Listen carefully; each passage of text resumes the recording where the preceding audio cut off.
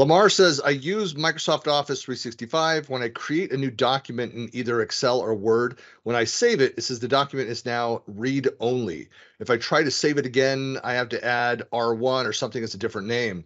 Why is that? I know it might be related to the fact that I have both business and personal O365 accounts, and I don't know how to tell which ones I am using when I open Excel, for example. I am 71 and used to being extremely computer literate as I started using in 1968, but now I am slightly confused. Any help appreciated? I think many of us are still trying to figure out all the different rules that Indeed. affect it. I mean, the point about accounts is a good one. I've got probably 4 or 5 different accounts I use with M365, and sometimes I can't access documents that I thought I, had on my list. My pick list changes based on which account is signed in. I mean, that comes into play, but we dropped a couple of links in as well. There's all sorts of other behavior and circumstances to consider on this one. You need to essentially take a look at where you're saving the file, what the policies are, permissions, things like that. So. Yeah, that's what I was thinking. Where are you saving it? Where did you open it from? What login are you using to access it, so that are you even, because if you are using an account, maybe you have a guest account to somebody else's OneDrive and you're going into their OneDrive, you're gonna have a different experience than if it's your own tenant and your own information. And it's crazy because like you go into Office and you click on the little stuff on the top. If you guys click on your picture and you click the drop down in Office, you're going to see all these different accounts, and it's going to tell you which account you're actually using to open that particular item. And then on the name up at the top, the other thing is it being auto-saved? So did you open it from somewhere and it's auto-saving it back, or is it like actually downloaded to your desktop and it's not auto-saving back and forth? Maybe it doesn't know where to go, right? So there's like all these fun things at the top. Yeah, check the File tab of any Office application, whether it's Outlook or Word or Excel or whatever. If you click the File tab, that's the one all the way on the left, and go down to the Account section, you can see what account you're using, and you can also change from whatever account it is to whatever account it may need to be.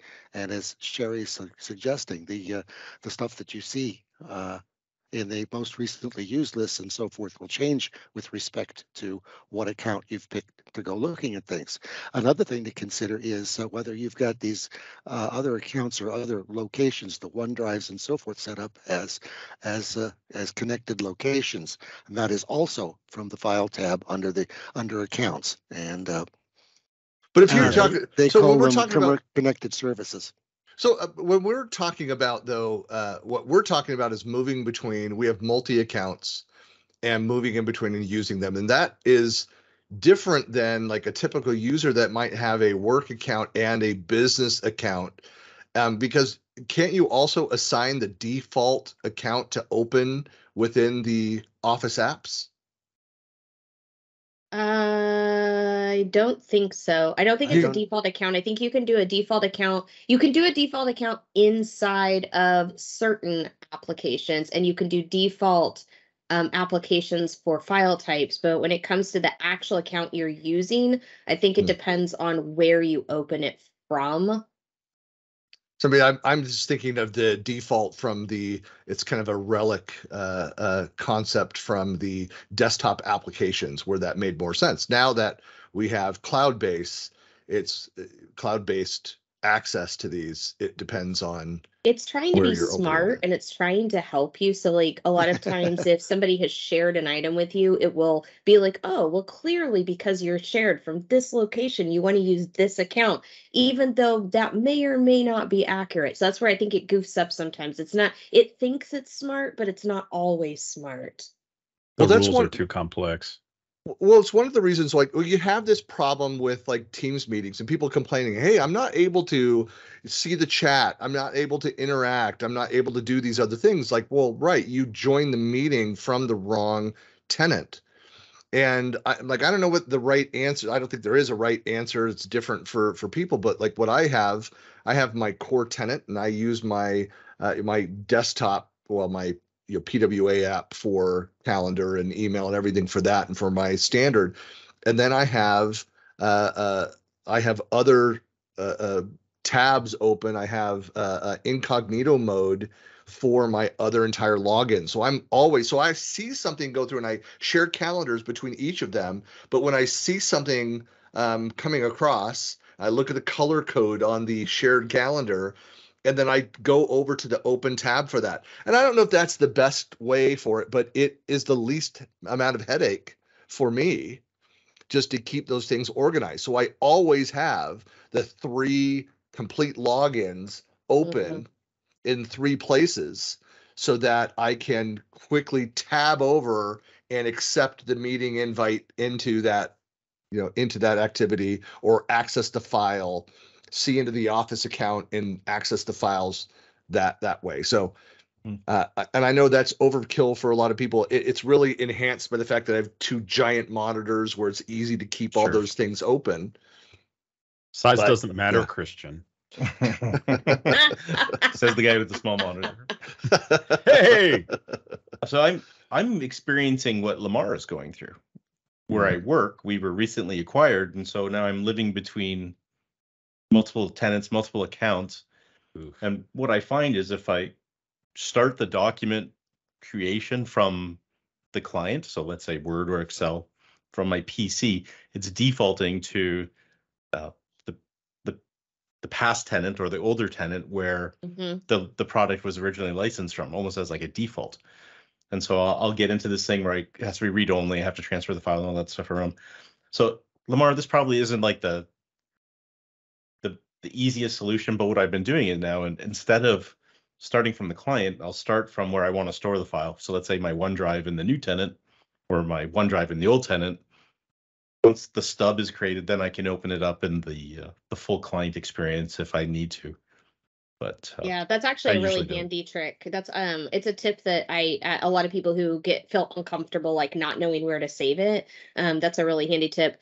Another thing you can do is when you open up an application, so for example, Word, and you do file new, up at the top, if you click the little auto save to on immediately, it will automatically pop open and ask you to log into like your OneDrive or whatever. And so you can then make sure that it's saving to the right place. If it's already logged in, it should save it to the right place. But then when you click on the title of the document, you can actually hover over it and it will show you where it's actually saved. So as opposed to like just making something and having it go into limbo somewhere and you're like, I don't know where this thing is and why I have to make another one, you at least at a bare minimum know where it is. But I agree with you. Like I tell people all day long, like just go to the cloud and make it in whatever place you want it to live and then just go from there and then open it, and then it pop it out in the client app. It'll make it easier.